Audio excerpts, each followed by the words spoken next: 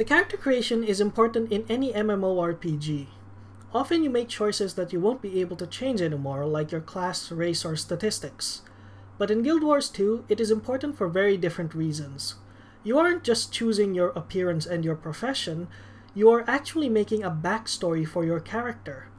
This backstory will actually come into play in your personal story, shaping the early couple of story missions, making your character feel like an actual inhabitant of the world, not just some interchangeable chess piece. While all the stories will eventually converge in you facing the Elder Dragon, your early story missions are steeped in the culture, politics, conflict, and lore of the race you choose. With the game not limiting you in terms of stats and profession, as well as racial abilities being useful but not really game-breaking, the only thing that would influence your choice of race would be what kind of story do you want to experience. With that in mind, this is an overview of the personal story of each of the races. If you still can't decide which race to play on, maybe you would want to hear what kind of story they would tell.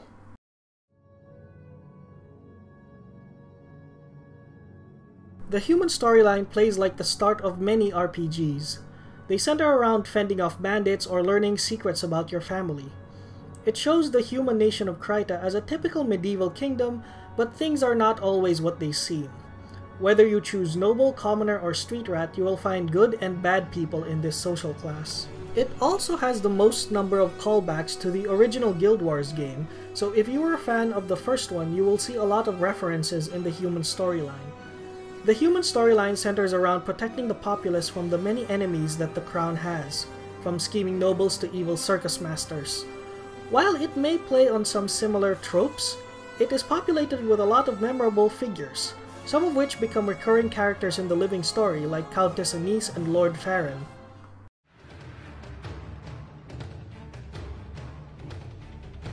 If you ever wanted to see a TV series about the Greek state of Sparta, then the Char might be the race for you. With an emphasis on your warband over familial ties, the Char show you how life would be if you were a soldier first and a citizen second. There is also the fun RPG element of recruiting characters, as your warband will consist of unlikely allies to form a ragtag group of adventurers united by a common goal. Some you save, some you seek out, some join you because it's convenient. The Legion you join will dictate what kind of missions you will do, but all of them are focused on thwarting the machinations of the Flame Legion, usually culminating in big battles and big explosions. Some storylines are also morally ambiguous, where doing the right thing might leave you hated by everyone or leave you hating yourself.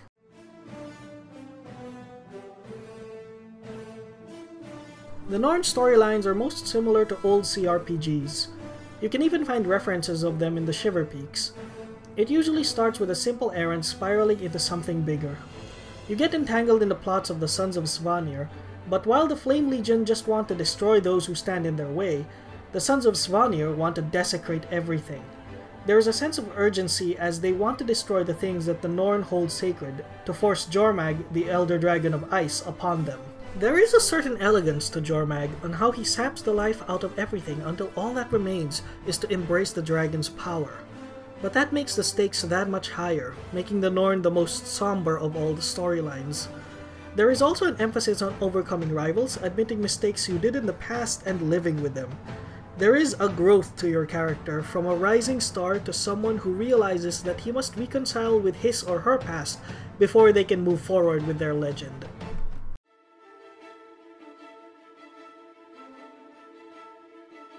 The Asura is the funniest of all the racial storylines, primarily with how Asura culture works. If you were ever curious to see what a society of Sheldon Coopers would look like, then look no further. It's funny to see just how convoluted, condescending, and snarky the Asura can be.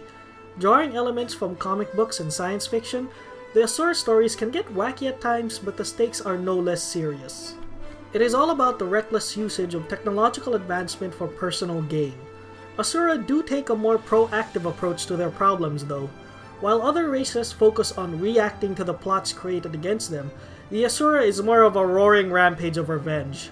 Someone has wronged you, so they must die.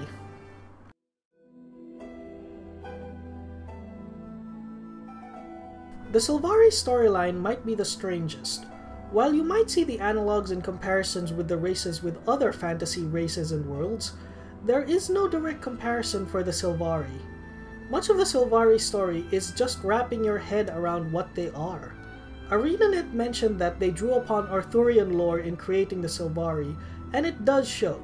Many of them emphasize chivalry, and some of the conflict centers on betrayal. There is also a strong emphasis on prophecy. Part of the campaign focuses on figuring out what you were created to do. The Nightmare Court serve as the primary antagonists for the Sylvari, and their modus operandi is temptation. They want the Sylvari to embrace pain, suffering, and cruelty, to rebel against the teachings they deem limiting. Sylvari also have the most number of "oh no" moments, revelations that could have disturbing implication in the world. While the prophecy of your Sylvari is clear, that doesn't mean he or she is not afraid. Their task is monumental. Do they have the strength to embrace their destiny? So there you go. Each of the racial storylines is interesting but for different reasons. I hope this overview has given you an idea on what to expect with each race. Thanks for watching, and I hope to see you in Tyria real soon.